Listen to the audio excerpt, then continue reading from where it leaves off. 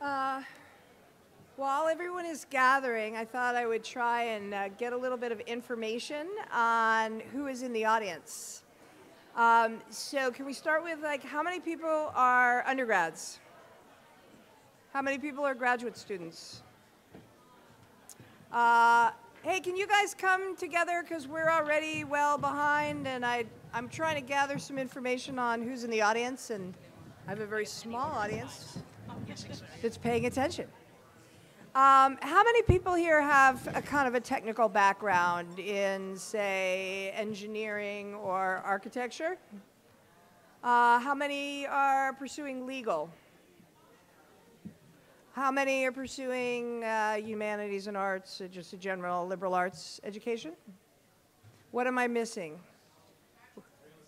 Real estate? Okay, that's a good one. Great. If everyone could sit down, we'd really appreciate it. We have a very short period of time, and I think you have a very interesting panel here.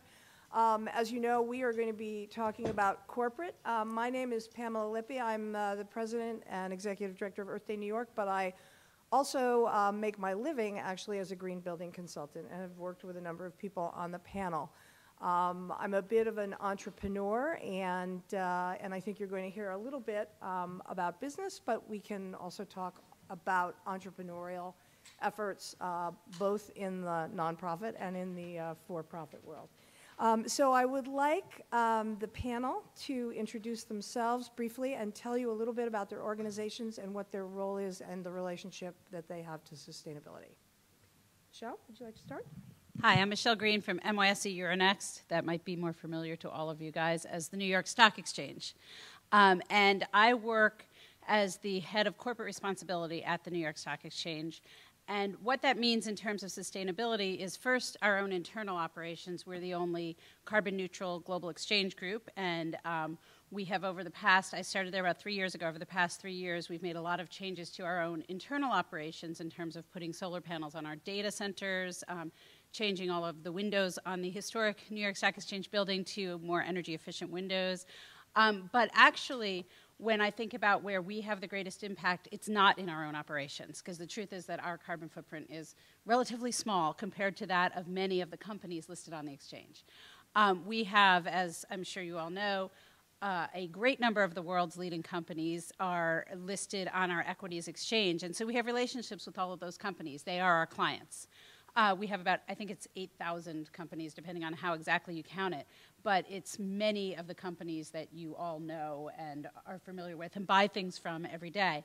And the way that we look at our relationship with them in terms of sustainability and in terms of where we have our greatest impact is that we really seek to use this as a way to connect with our companies and to help them in their own sustainability journeys. So we hold workshops, CDP workshops, GRI workshops, workshops that are focused on helping our companies do their own reporting and measuring around their own environmental performance, as well as we do kind of all of ESG, not just E. And then we also celebrate companies that are doing good work, and we create collaborations where there's opportunities for companies to come together and either learn from each other about what has and hasn't worked, or to work together on issues of common interest. So what we're really trying to do is mobilize the corporate sector more broadly in this space and to play a catalytic role in that regard. Okay. My name's Bryony Chamberlain. I'm the director for Megabus.com for North America. We're part of a wider group called Stagecoach Group PLC. We're traded on the London Stock Exchange. Terribly sorry. You can always switch. It's not too late. We're a very large company of about 35,000 employees. You'll know us from, many of you know us in the New York area with our Megabus.com services going between here, DC, Toronto, Philly. We've got a very strong green culture within the company. We're led by our owner, who's done a lot of work over in Africa and has some very strong beliefs about trying to change cultures, deal with social justice, inequities. But that's really driven us towards the green end of the market. We see that there's many ways that we can direct green, and I'm very much involved in that within our company. The one item you'll probably understand would be how we can work on green technologies. There's new different types of engines, new different types of vehicles that we work on, what types of fuels we can integrate into the systems. But then there's also much more interesting ways in the companies about changing the cultures of our employees. So that comes down into different types of training, how we can monitor via different types of technologies, So all our vehicles are GPS tracked. I can see how long vehicles are idling, for example. We can manage down the use of different fuels and our emissions through that. And then there's a more exciting way that we can encourage people and the wider culture to change. Since we started operating Megabus.com in North America in 2006, we've seen a very dynamic shift in the use of intercity bus travel. And we can see that the culture is changing. So more people see us as a suitable alternative form of transport and get them out of the car. And we have substantial modal shift. We have something like 40% of our customers previously drove and are now seeing us as a suitable way to travel. So it's an exciting time for our industry, and it's definitely growing. And it's all being led through all the managers getting involved and really being wanting to change what we can do both internally and externally. And that's a very exciting time for us. My name is Rob Watson. I'm the CEO of Econ Group, and prior to going into the private sector, I was a senior scientist with the Natural Resources Defense Council for 21 years. During that period, I founded the LEED Green Building Rating System, which is the world's largest and fastest growing green certification program. We have about 12 billion square feet of projects in 130 countries, and it continues to grow and expand. LEED was part of a market transformation framework that in the course of developing standards and looking at how incentives and standards interacted, wanted to create that framework where there was a regulatory push and market pull. And after I figured that the framework was in decent shape, I decided that sustainability was about implementation, and as important as frameworks are and as government are, at the end of the day, it's the private sector that does. And so I thought that I would take my own advice for people who came to me for career advice and not go to law school, not go to I had a science master's, but go get an MBA, start a green business. And so I took my advice after 20 years in the field, and I started implementing projects principally in China and Russia, and found that there were very significant problems in the way projects were delivered. Everything was very highly siloed, it was easy for the sustainability ball to get dropped between the owner and the design team and the builder and the operator. And so in forming Econ Group, what I wanted to do was create a life cycle optimization framework and business delivery model for sustainability in buildings in which the green does not get dropped over the life of the building. And so this is a complementary industry transformation model to go along with market transformation model, and we're just getting it off the ground.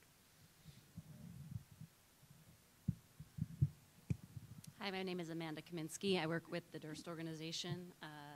The Durst Organization is a developer, owner, and manager of 11 million plus square feet here in New York City. I act as the sustainable construction manager to the Durst Organization and have been since about 2005. And so you might ask what that means. What does a sustainable construction manager do? Well, I started off working on the Bank of America Tower at One Bryant Park, and kind of further to what Rob just mentioned about ensuring that goals at the inception of a project get carried through, at least through construction, and then obviously through the operation of the building. I really came on board to help fill that, to carry that torch, I guess, between the design team and through the end of construction with all of the contractors. And so I fill that role now, and we have a lot within the Durst Organization. There's a lot of different fields of expertise. My background is in architecture, and I really focus a lot on materials streams, so purchasing through really a lot of our recycling and composting programs throughout our portfolio, not just within our own offices. So the Durst Organization, I don't know how much you guys know about the Durst Organization, but their philosophy really is leave this place better than you found it. And the day-to-day operations really ring true to that. And at the same time, there's definitely a need to ensure both, for our own purposes, that it's all within the business case, but also we feel that it's smart to ensure that everything is cost effective so that it's really replicable by others as well. So very rarely will we implement technologies just as demonstrations if we don't think that they're really going to have a reasonable payback over time. Granted, the Durst organization's payback outlook is much longer term than most because we never flip buildings. We basically own properties for their life. And so we're a little bit more patient maybe with the payback than others might be. But so I think that's probably a good summary. Great. I think some of the most interesting things that we've been hearing today are the stories of how people got involved. And so I wanted to ask the panel whether, was there any one defining moment when you suddenly found yourself on this path to sustainability, or was it more a gradual process? Could you all talk a little bit about when you got, when you had the wake-up call that this was something that you wanted to do? So I guess I'll start. I have a super eclectic background, and I'll give you the 1-minute version of how I got here because it was a twisted path. So I didn't take Rob's advice. I went to law school straight out of undergrad and practiced law for a few years. Then I went to McKinsey where I was a consultant for a few years. I'm going to sound really old by the time you add up all these years, by the way. And then I went down to Washington and worked for the Clinton administration, the Treasury Department. After that, I ran a human rights policy center because where would you go from the Treasury Department other than human rights? And so I ran a human rights policy center up at Harvard. Then I went back to the consulting field for a few years. Then I went into the Obama administration at the Treasury Department there. And ended up at the New York Stock Exchange running corporate responsibility. Again, an obvious place to go, right?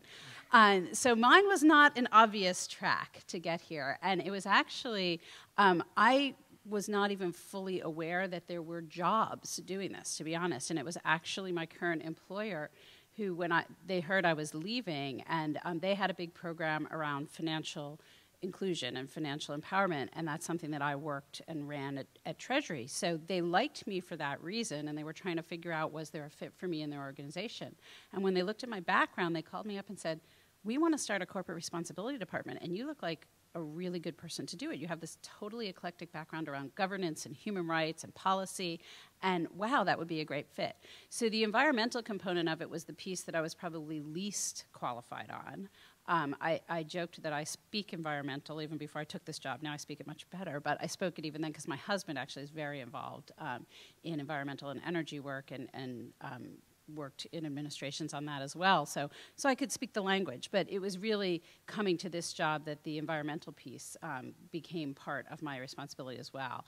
And the truth is that our global real estate group is just fantastic and has really been leading the way on that. So I know someone here said they were in real estate. I think that's within corporations a place where there's an enormous opportunity for impact. So that's my twisted tale. I probably have a slightly simpler tale. I went to university to do maths and came out of that not having a clue what I wanted to do apart from going to some sort of management training position. So I was looking into heavy industry and I applied for Stagecoach Group. They're the only company that sent me a job offer letter which had quotes from Winnie the Pooh in there. So I thought, they've got to be a bit strange. I've got to give them a shot.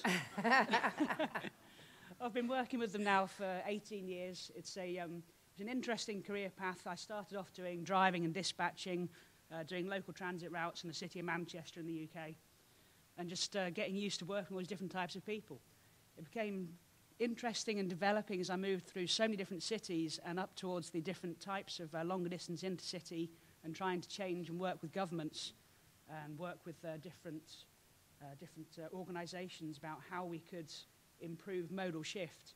And that really got me interested in what we can do as a longer term, both from the business side of it, as there is a huge business benefit in keeping your costs down low by being green and also encouraging customers over to you, but what that means for the environment. So that has made me feel that I could make some real change to the world, as well as looking after myself and looking after my company and my colleagues.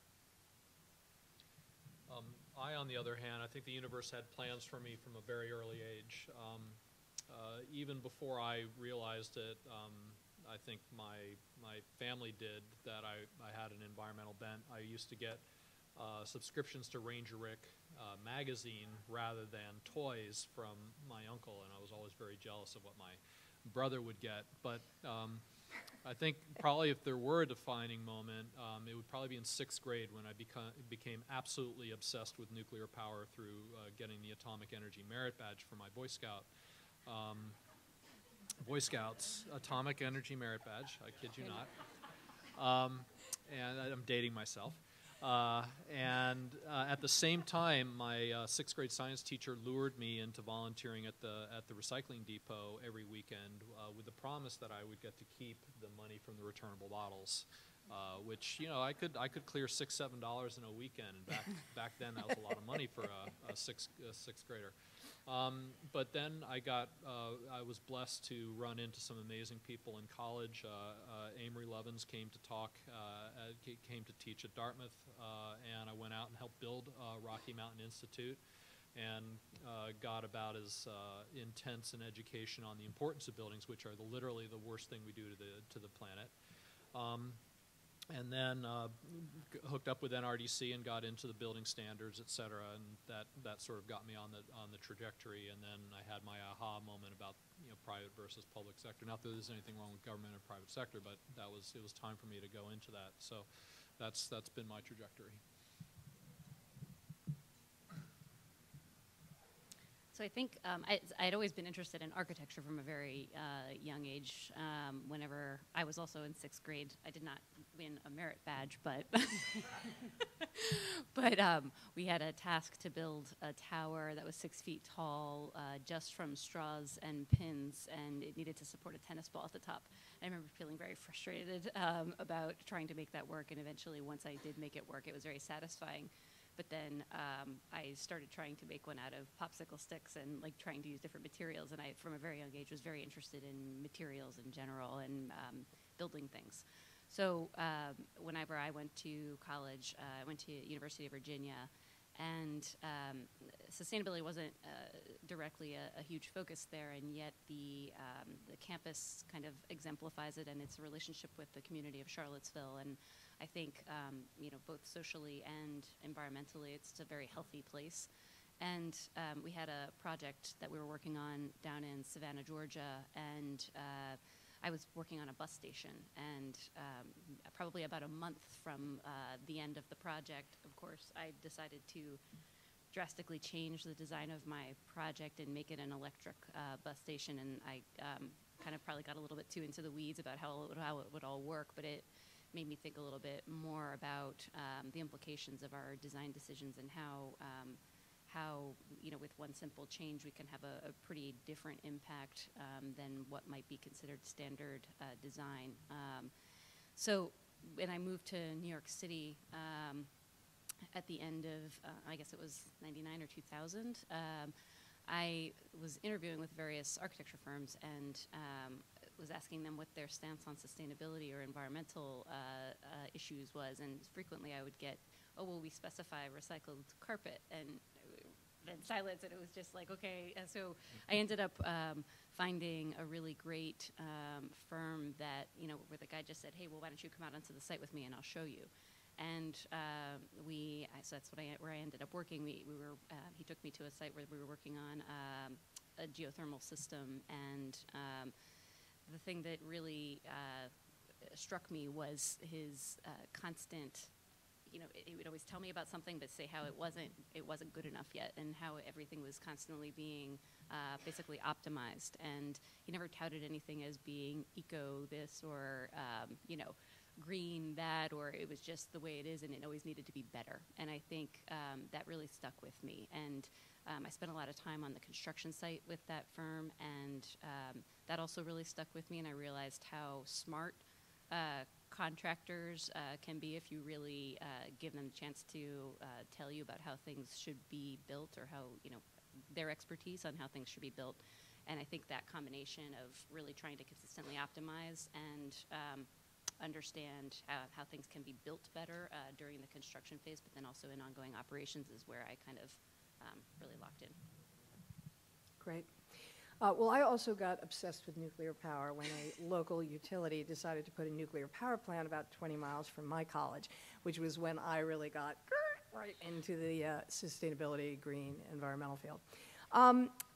Could everyone talk a little bit about what they think are the most promising opportunities or directions or tracks for young people today in the broad field of sustainability? Because as you know, we've been discussing, sustainability is a very big umbrella, but there are, I think, kind of increasing directions that are really hot right now, and I was wondering if you guys could talk about that a little.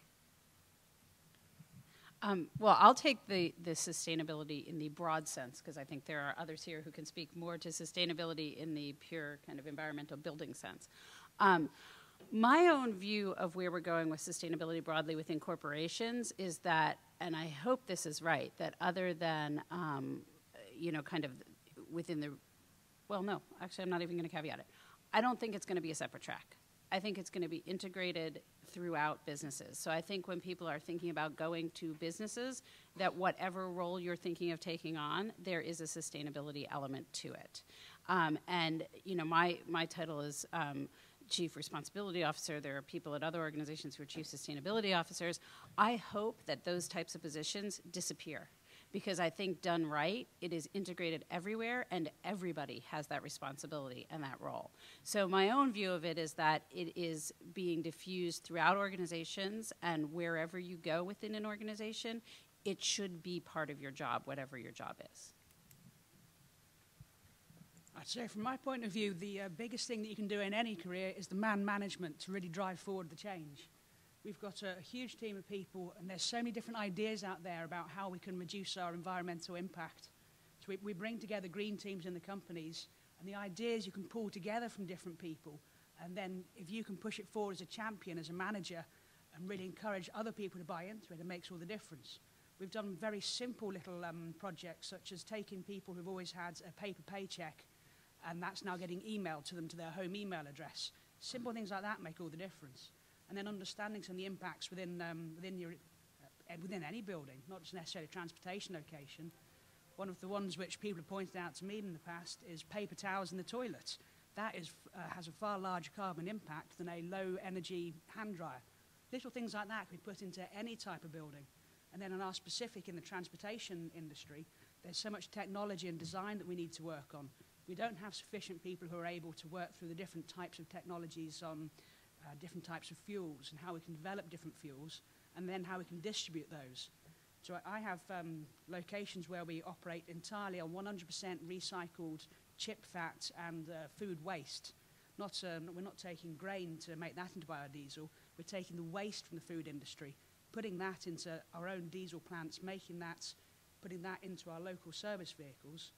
But we don't yet have the infrastructure across the country for me to be able to use that same fuel, which is the most green type of fuel we can use on diesel engines, but we don't have the distribution network for that to be able to use it on long distance intercity. So our long distance intercity network, whether that be buses or cars or trucks, that is very constrained to the more standard types of diesels, where we can only use a small element of biodiesel. So there's a huge range of projects within our industry where people can make such a difference, whether it's through their man management, their communication, or some of the technological changes we need to make within the entire country, within the world. Well, if you don't have a good grounding in sustainability, my opinion is that you're not going to have either a very interesting job or a job for very long. And that's going to be increasingly true as we confront the wrath of Mother Nature, who is completely value-free and operates on chemistry, biology, and physics, and not economics, politics, and habit.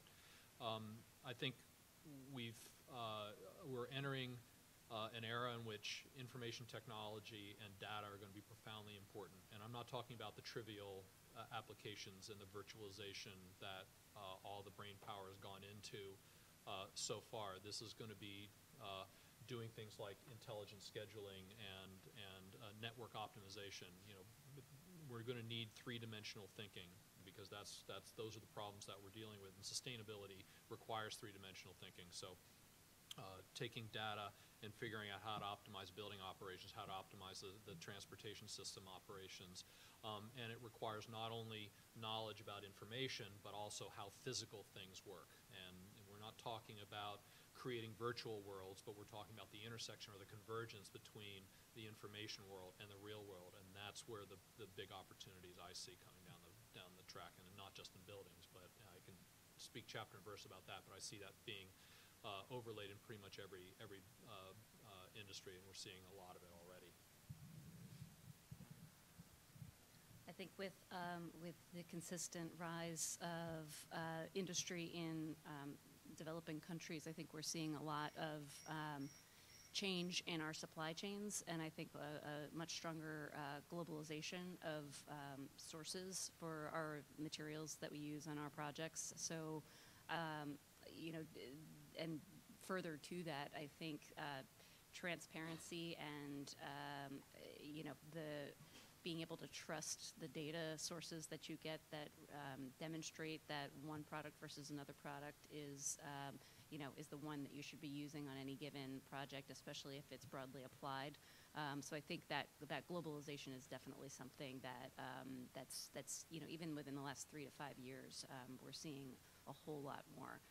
Another one is a broader focus, more specifically on health within our buildings and basically within the different phases of basically through manufacturing, through the use phase of our buildings, and then also through end-of-life disposal considerations.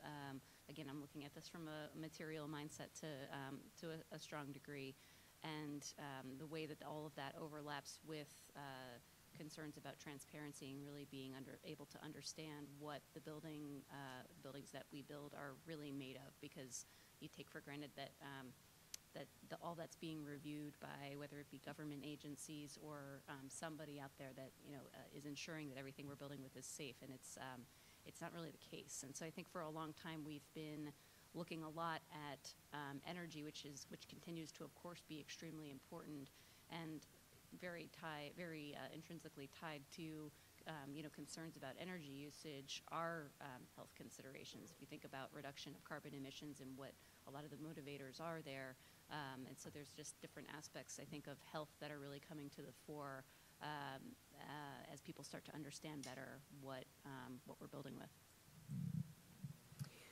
I'd like to underscore, as you've heard from a number of these panelists, there's increasing technical knowledge that's needed, whether it's in finance with carbon trading or whether it's in materials, being able to evaluate, what are in the materials going all the way down to the molecular structure. All of these fields, as somebody who came out of school with a communications background and has been involved in the green building field for now 17 years, that is something that has really changed. And that is a good thing in many ways, because it means that, we've had this impact, and it's actually sustainability is being translated into the real world, and we're having to figure out, how to actually deal with it down to the real details. But I think it's the one thing you've been hearing, and I really want to underscore it, that it's very important to figure out, what is the technical knowledge in your field that you need to master, because that's going to, whether it's a lead AP or, whether it's, real detailed knowledge in terms of also the metering and the measuring, again, that's a lot of detail, but it is increasingly important because people are, and it's the same with materials, people are being asked to prove now, how is this green? And getting back to the green sourcing, it's all about the details now. Could you guys talk a little bit more about kind of what are the most rewarding aspects of the work, or alternatively, what are the most frustrating? This is a field that is, again, not exactly your standard, lawyer, doctor, Indian chief kind of job. And perhaps you could talk a little bit more about the emotional thrills and spills that one goes through in this field. So on the rewarding side, and again, I'm speaking about sustainability broadly, but I think it's actually seeing when what you work on every day has impact. And, I have the good fortune of working on a wide range of issues because we work with a lot of companies on issues that matter to those companies.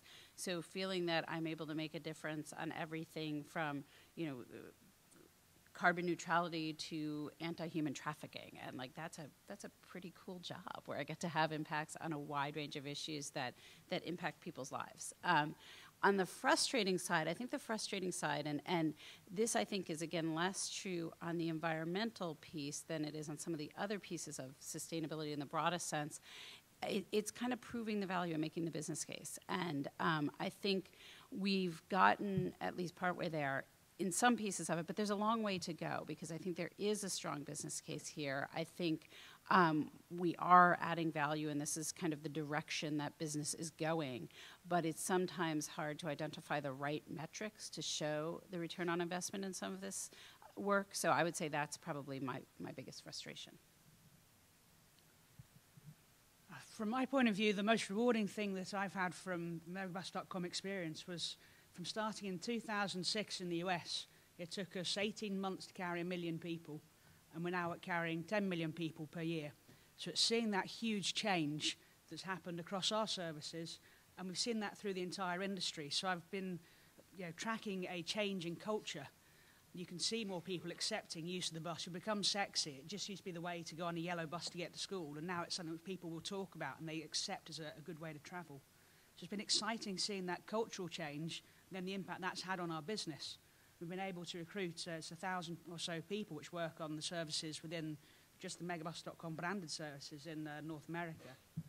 And that's an awful lot of people to bring into work during this time. So it's interesting to see them lead and develop, and some of the people I've seen come up through the ranks.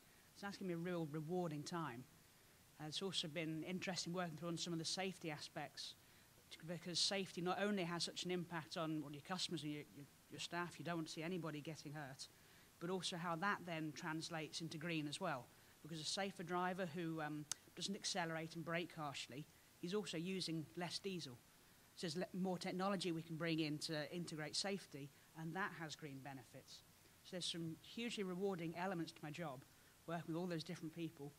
There's also the depressing times when I try and set up a new route and I get it wrong, and then I get somebody coming down and shouting at me saying I'm losing money in a certain area. And that gets a bit depressing when I've tried and tried, and I don't get it right every time, I'll be honest. I've had a couple of classic disasters. But it's just being able to stand up again and say, well, I got that one wrong. I can work more, I can get other people, more people employed, and get more people moving on. So That's how you learn. Yeah, it's how you learn. Probably the most rewarding thing for me is the fact that my son is proud of me, just the ability to look in the mirror and knowing that there's a big problem out there and that I've been able to move the needle on it. I think if you want to get something done, you need to bite a problem in the ass and not let go for 10 years. And so find something that you want to do that with, and you will be rewarded. And it doesn't have to be at a giant level. It's about making things better at whatever level you want to make them better, and that's profoundly satisfying. The frustrating thing is always seeing how much is left to be done, and just the tenacity of the status quo, and in my opinion, the inability of people to see the obvious in terms of a different or better way to do things.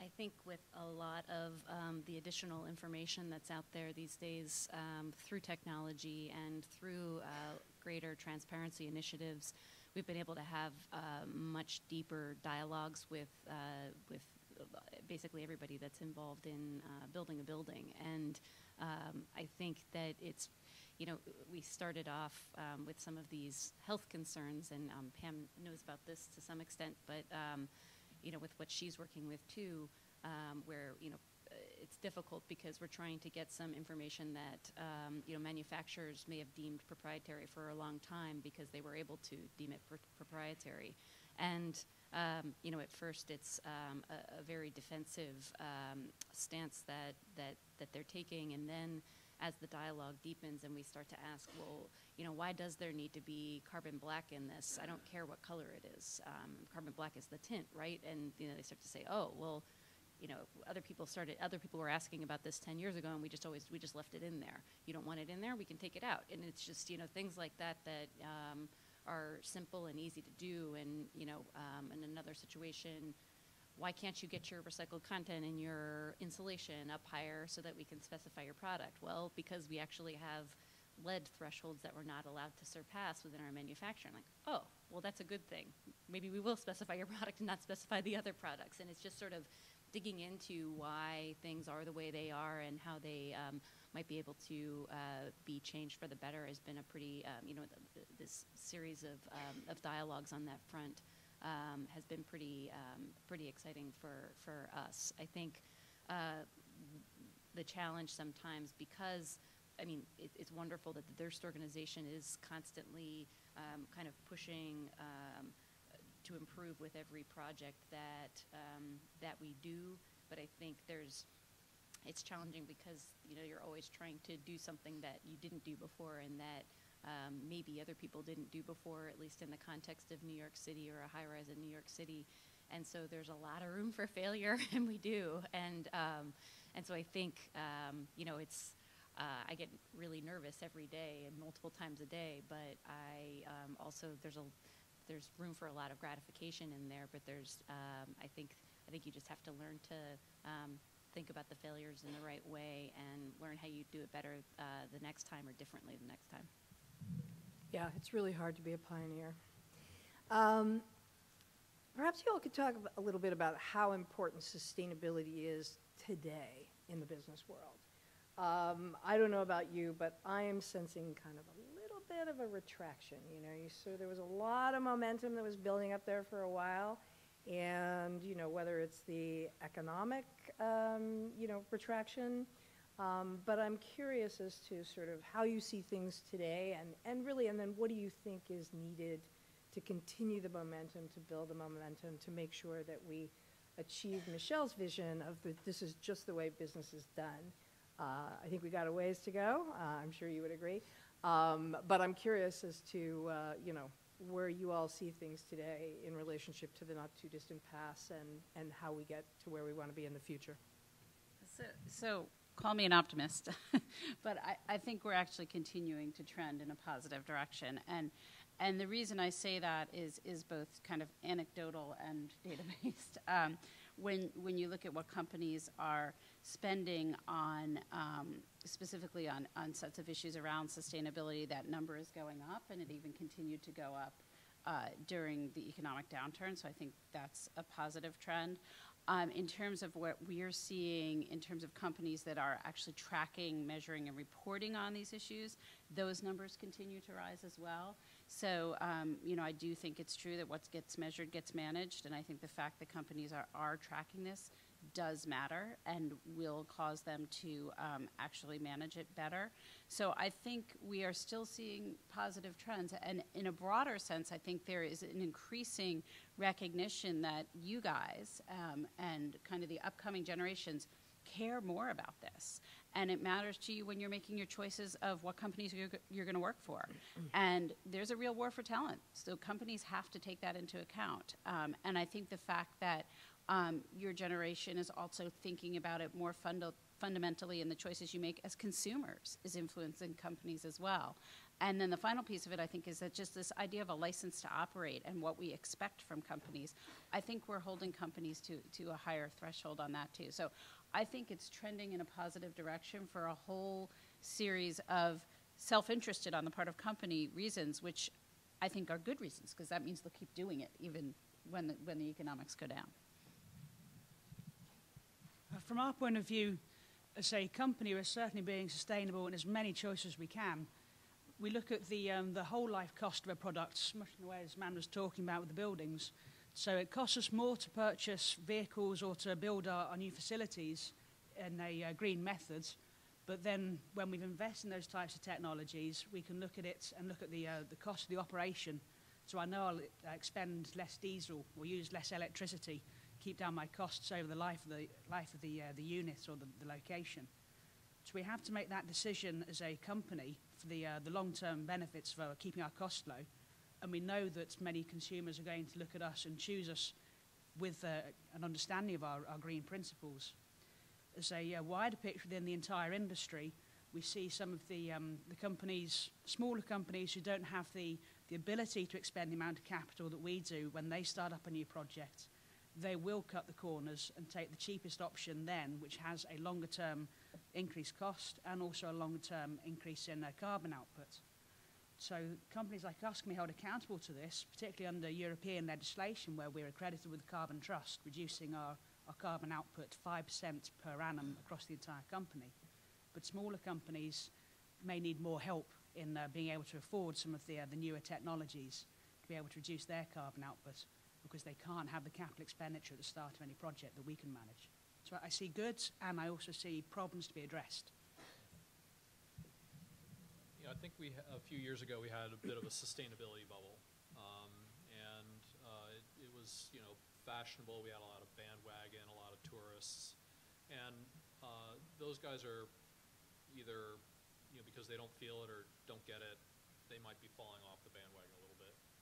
But the guys who get it, the ones who are investing in seeing serious returns, and maybe talking about it or maybe not because they see it as a significant competitive advantage, they're the ones who are going to end up succeeding. And I think that's what we're going to see. So sort of like the extra heat going into the deep ocean right now with climate change, and we're seeing a bit of a plateau in sustainability.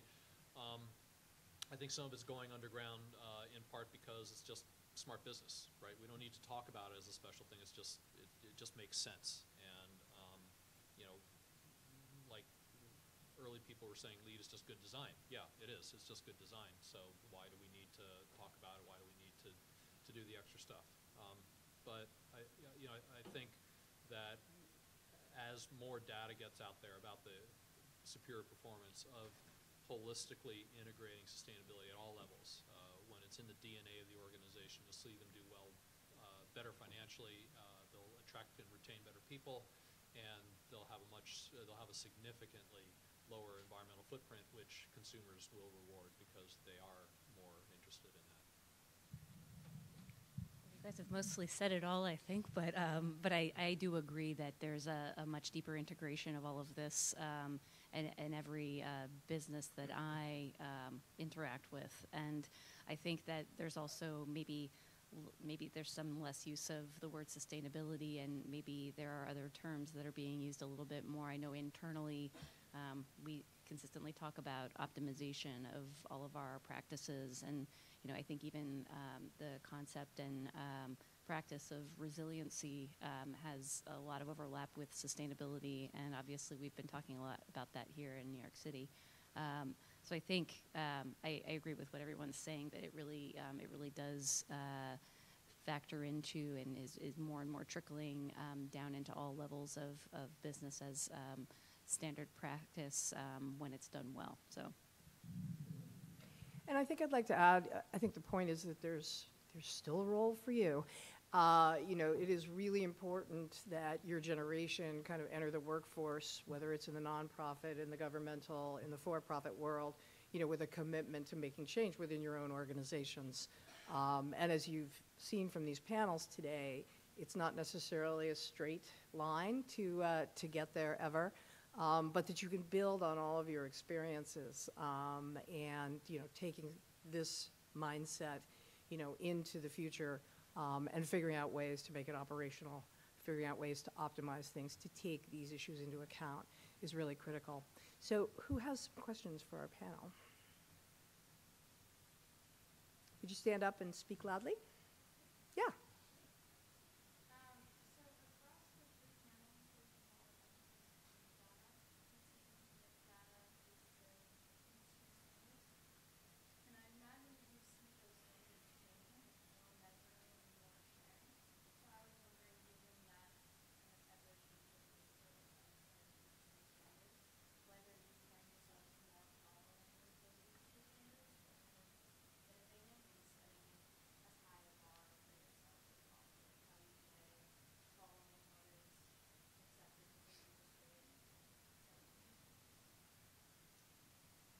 Well, when you have a leadership standard like LEED, the challenge is all how far, how fast, right?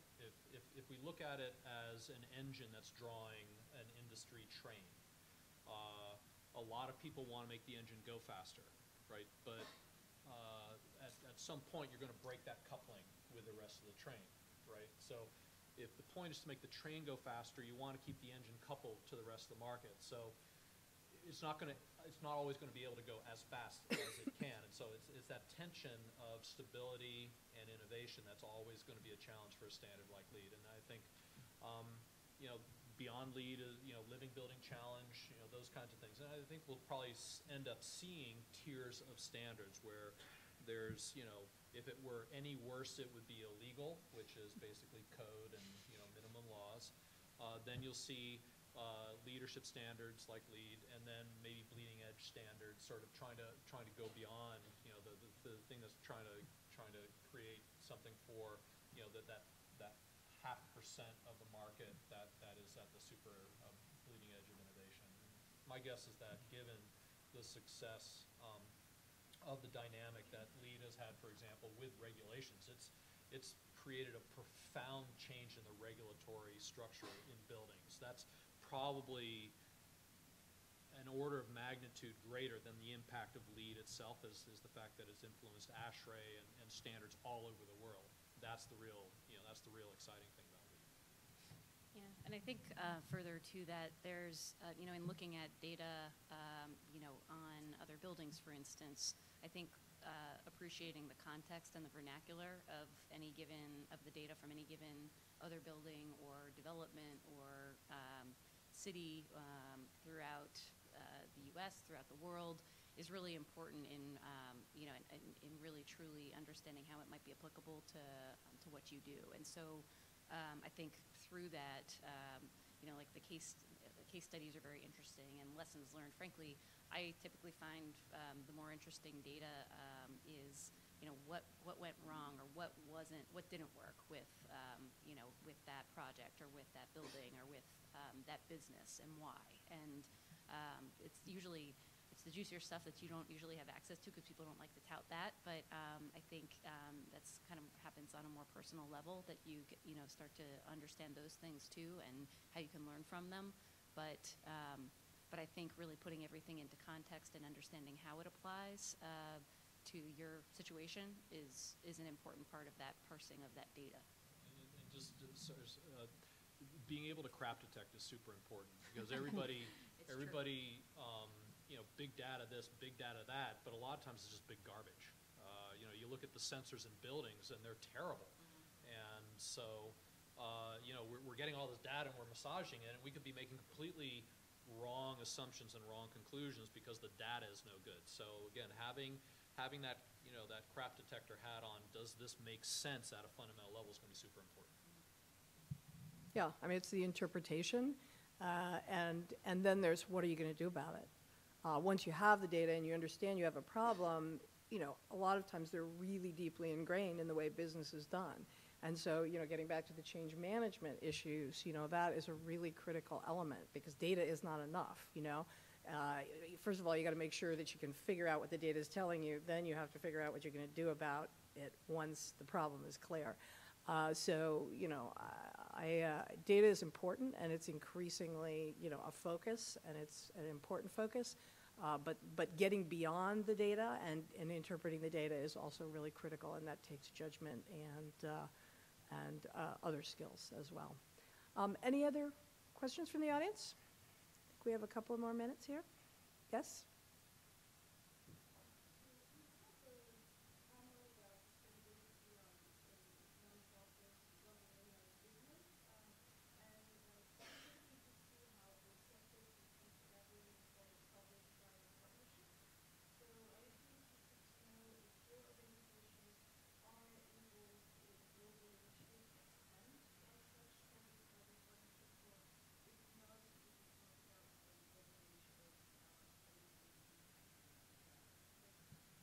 So I'll jump in on that one. We do a lot of public-private partnership work, not just for ourselves, but also facilitating it among our member companies. So we work with a number of different nonprofits, GRI, the UN, the Sustainable Stock Exchange Initiative, the World Economic Forum, the World Federation of Exchanges, et cetera, et cetera, et cetera, because I think that it's not an issue that one sector can solve by itself. And we recognize that different sectors can learn from each other about different elements of the solution and can contribute to those conversations. So we really see a kind of collaboration across sectors is absolutely critical to all of us doing a better job in the role that we play. It requires talking across sectors to do it more effectively. We would have a different type of view in this. particularly in terms of our local transit operations, which we run across the US and the UK in particular. We're very much into public-private partnerships, but what we do has to be a local focus. If we're running the local transit, equivalent to the MTA buses that you see outside here, it has to be very locally focused what you can do. But the more of those you roll out across more cities, across more countries, that has that kind of benefit. But you've got to have that local interaction between local city governance, the local companies investing into these different projects, and in some cases you're also involving like the local communities as well. So we've built things like guided busways through city centres, and there's been some major infrastructure projects like that, which generate modal shift of people coming out of cars, seeing it's a worthwhile opportunity for them, and makes it a more cost-effective operation for us, as we're not stuck in traffic, increasing congestion, increasing our diesel intake. So there's many different projects we can do, but all locally focused. I guess I'd argue that a public-private partnership or a market transformation approach is the only thing that really works. If regulations give you one, if market signals give you one, when you coordinate them and combine them, you get three, not two. So they work together better than either would separately. So it's not an either or, it's a both and that's the lesson we have to learn. I think we need to have more of a social and broader societal focus in business, and I also think government needs to learn how to be more efficient and more bottom line oriented. We don't do much globally, considering everything that we do is in Midtown Manhattan for the most part. There's some exceptions to that, but there, we do have some interaction, a good amount of interaction, with the city, and sometimes we work to, pilot various programs with the city to demonstrate efficacy before a broader rollout, and it's good for us and it's good for the city and everyone else. So one example is the recent high-rise residential organics collection program, so which we've just begun over the last year. So. Did you have a question? Anyone else? Last question?